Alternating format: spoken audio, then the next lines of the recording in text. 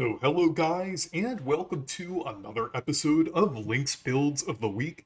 In this series, I make some vehicles and Tears of the Kingdom that are either funny, functional, efficient, and yeah, the first one I have here is pretty interesting, because Link is no longer Link, he's now Roll, because I made a Breaking Bad RV in Tears of the Kingdom. Well, I mean, at least it kind of loosely looks like it.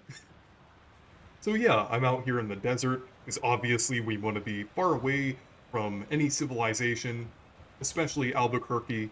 But yeah, so I have some cooking pots in here, because we're gonna cook some food, of course. What else did you think I was gonna make? So yeah, this is a pretty fun way of getting out and just cooking anywhere. You can kind of bring this anywhere. It's the portable cooking machine, I guess. So yeah, Link is now the one who lonks. So let's move on to the next vehicles. So the next vehicle that I'm going to look at here is another efficient vehicle. Kind of like the last episode, how I had two small wheels, but this one might be even simpler, because this one consists of one small wheel, a stabilizer, and then a control stick on the top. So yeah, so this doesn't require that many materials, and it's really fun to use. Very efficient, since it uses very little battery power. So yeah, I think this is a pretty cool device. Though the only problem is, it's not going to work on all types of terrain, like especially like sand and things. And for more rugged terrain, it might have some problems due to the small wheel and everything. But for open plains like this area, I feel like it works pretty well. Just like the vehicle that I looked at in the last video that used the small wheels, it's pretty fast. So yeah, overall, it's a pretty efficient device. So the next thing that I built here are some battle robots, and this was suggested by someone in the comments of the last video. So these are pretty cool. Basically, you have a homing cart with some Zonai weapons such as cannons or beam emitters, anything like that, and then put a construct head on it. So yeah, let's bring these closer and then we can use these in battle. Just make sure they're close enough here.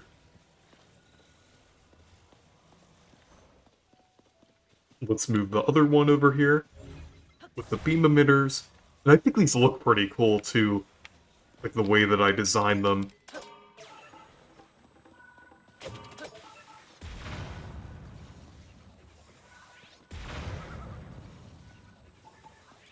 You just have to make sure it doesn't attack you.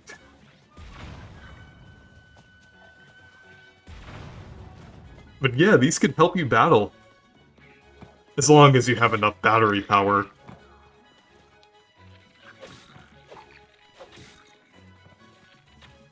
Actually, I'm gonna charge them up again.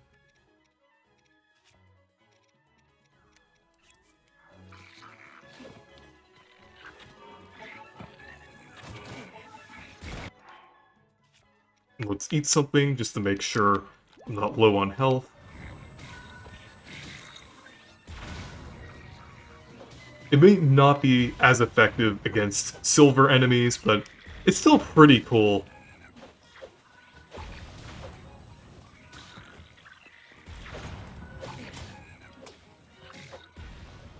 Like, I know there are more effective ways of defeating these enemies, but using these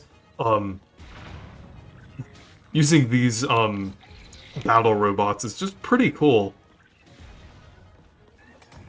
Yeah, the one over here still, shooting out some cannons from here. But yeah, I think this is pretty cool. So the final vehicle that I'm going to look at in this video is a plane that I made, and this is fairly similar to a plane design that was popular a couple weeks ago, but this is a little slimmer and a little sleeker since it uses wood planks instead of like the regular wood platforms, and there's also fans on the end as well, kind of similar to that design. And I also have a cannon here, so we can go ahead and raid this base. So yeah, I kind of like how this controls here. Though it does use a lot of battery power, so that's like the one downside to this. But it is pretty fun to control.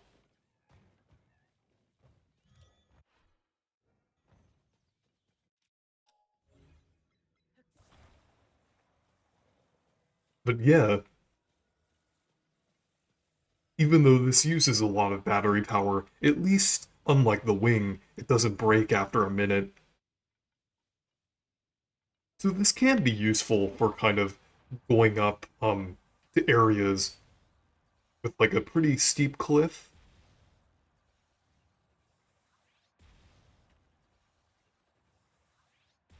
But it is pretty cool overall.